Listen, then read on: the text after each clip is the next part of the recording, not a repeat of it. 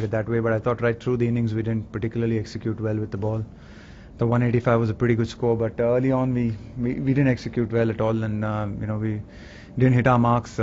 Especially not easy bowling conditions as well. The ball started getting really wet, so sweaty, and guys here. But yeah, no, I mean I think we could have executed better, especially early on in the innings.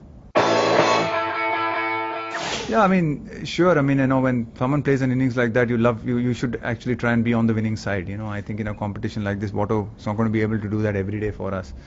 That's the reality. But when he does that, then you should try and be on the winning side. I thought his performance was exceptional today. Jimmy Faulkner as well with the ball. It was just superb. He's been performing really well for us every game. I thought Stuart Binney as well was pretty good towards the end. Gave us that impetus. I thought 185 was a really good score. We just didn't bowl as well as we should have, and I think credit to CSK as well. They've batted really well in that middle phase, and then they've got some dangerous players towards the end.